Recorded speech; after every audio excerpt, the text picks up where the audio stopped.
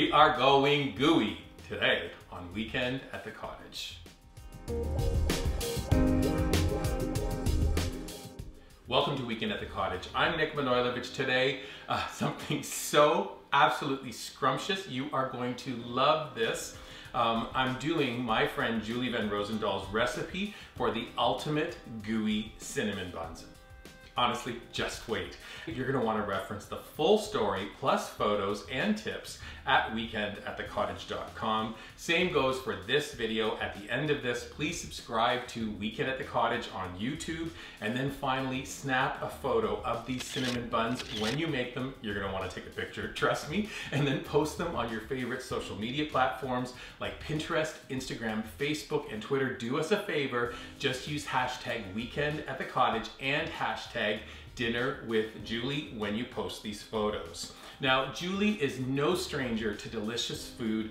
She's the host of dinnerwithjulie.com. You can visit her website. She's also the author of a really wonderful cookbook called Dirty Food. And she and I have hung out together. We've presented classes together. But I gotta say, this one recipe is just so fantastic. It's kind of all about Julie. She just always does scrumptious food. Now, to make these cinnamon buns, we're gonna start by creating a yeast dough.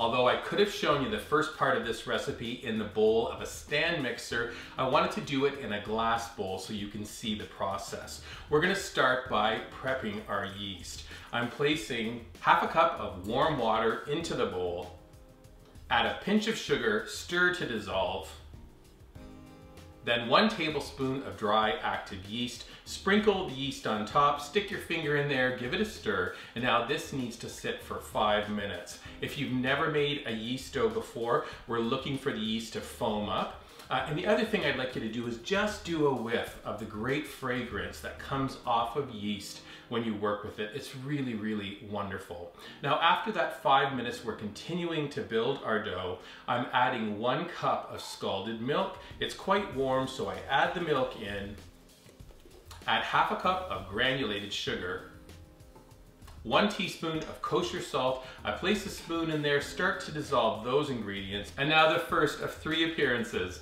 of butter in this recipe. Half a cup of butter, kind of stir it around. Those liquids are warm, so the butter is going to melt.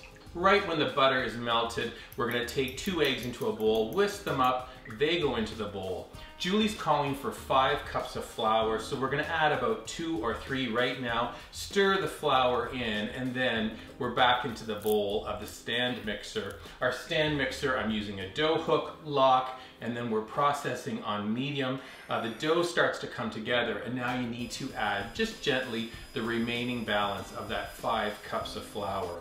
When everything is incorporated, your dough will look quite shaggy, a little rough around the edges, it's okay. Over to a floured surface, turn it out, and you're gonna knead it for about 5 minutes.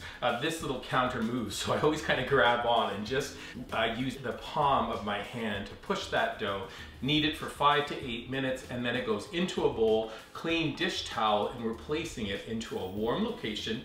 It needs to rise for 1 hour. It'll double in size. After that hour, your dough will have risen, and now we need to do 2 things. I'm gonna take a small saucepan, and we're gonna create something that Julie calls the goo. So into that saucepan, 1 cup packed dark brown sugar, I told you, another half cup of butter, a 1/4 cup of water, and then last ingredient, no surprise, our beloved Julie gives us options. She's so amazing. You can do 1/3 cup of Rogers Golden Syrup, or you can do corn syrup, or you can do, as we did today, 1/3 cup of honey. Take a little silicone spatula, place all those ingredients in. We're gonna bring the saucepan over to the stove top, medium heat, and we're just gonna melt those ingredients. Keep stirring until the butter is completely melted, and then bring it over to your work surface. Now you've gotta make some decisions. You can do 1 large rectangle of these cinnamon buns. You could do maybe a square. You could do 2 pie plates. One thing to remember, you're gonna be inverting these cinnamon buns at the end, so you could do what I did, which was to pick my service piece first. I have this beautiful oval, and then I was partnering it with an oval au gratin pan to make my cinnamon buns. I also did an additional set of buns in a pie plate, which is great. So select 1 or 2 baking pans. We're gonna take that goo and you're gonna add it into the bottom of the pan. The goo just naturally fills out the pan. The last thing in this step is to add an optional ingredient, pecan halves. I suggest you do add them. They're fantastic in this recipe. Taking pecan halves, I kind of turn them or invert them into the goo. Again, remembering we'll be inverting the whole dish. And then I had a bunch of pecan bits left over. Like I didn't want to put broken pecan bits, so I saved them to the side. I'll talk about that in a moment. Now just slide those gooed up pecan festooned pans to one side. It's time to work our dough. We're gonna lightly flour our work surface and then turn your dough out onto the surface. Cut it in half, return 1/2 to the bowl just for a moment. That first half with a rolling pin, we're gonna roll it out to a rectangular shape. Guess what's coming next? Butter. This time, a 1/4 cup of butter melted with a pastry brush. We're just gonna brush the top of that rectangle. Next step is so sweet. I'm grabbing a handful of dark brown sugar and then just sprinkling it over the top of the buttered dough.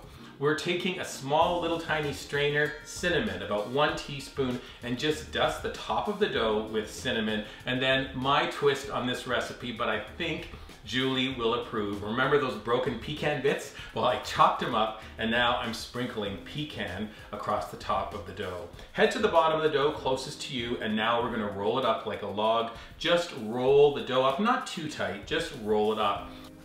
Julie is suggesting we divide this rolled log into 3. So cut it first into thirds and then take each third and cut it again into 3. So you're left with 9 pieces of this spiraled, rolled cinnamon bun dough. We're gonna bring our pan back to the work surface, and now you're going to invert those spirals, soon to be cinnamon buns, into that goo. And I gotta tell you, at this point, you just know where this recipe is going, and it's gonna be amazing.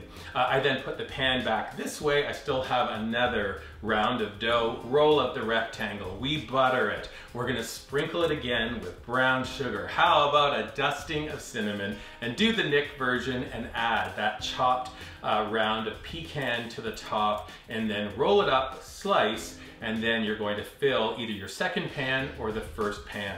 Now you have to wait for a little bit. We're gonna cover our cinnamon buns with a clean dish towel. They go to a warm location. They need to sit for 1 hour. They're gonna puff up and get all ready for the oven. You can see when I took off my dish towel, they're just ready to go. Our oven is preheated to 350 degrees.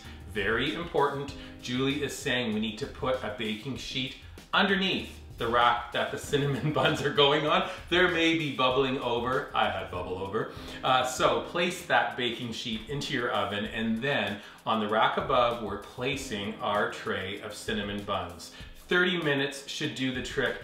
At that 30-minute mark, there's gonna be lots of bubbles happening in your pan. The cinnamon buns have come up nicely. There's a gorgeous golden dome on the top. You're gonna bring them out of the oven, and they're gorgeous. Like, look at how beautiful they are. You're ready to dig in, but remember, we need to invert the dish. So grab a service piece, oven mitts. It needs to be quick and careful. We're going to invert. And then you can tap, and the pans come away really easily, revealing some very serious and delicious gooey goodness. I hope I've inspired you to try Julie's ultimate gooey cinnamon buns. They really are remarkable. What's the final verdict, you ask?